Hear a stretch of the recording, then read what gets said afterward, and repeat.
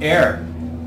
On the link with air just comes down to simply this: the quality of how you breathe and the quality of air you breathe. Okay, so the quality of how you breathe and the quality of air you're breathing. It's really that simple. And a lot of people don't breathe fully, and they're not even aware of their breath. Most of the time when patients come to me and they're in pain, it's the first thing I check is how they're breathing, and most of the time they are breathing dysfunctionally.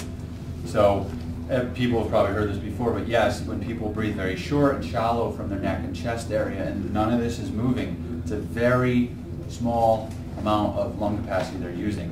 I don't think people realize your body can remove up to about 2/3, maybe 60% of toxins through breathing. All right, so this is like a very underutilized system of detox. Everyone's out cranking herbs and doing cleanses, and it's like, okay, breathe, breathe. Use the detox organs that we were given. There's a reason they're as big as they are.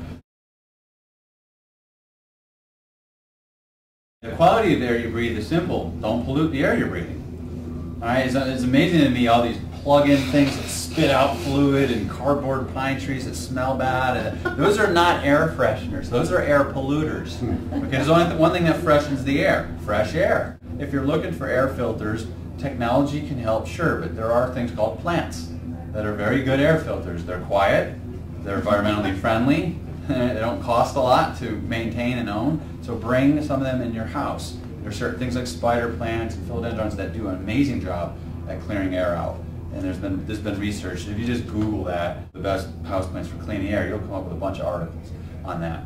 So definitely don't pollute the air you're trying to breathe, and just learn to breathe slow and deep. As you breathe in, especially through your lower rib cage, it expands.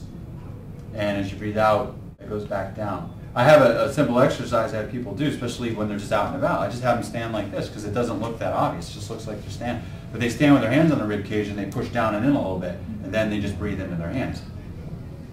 And your hands should get pushed apart.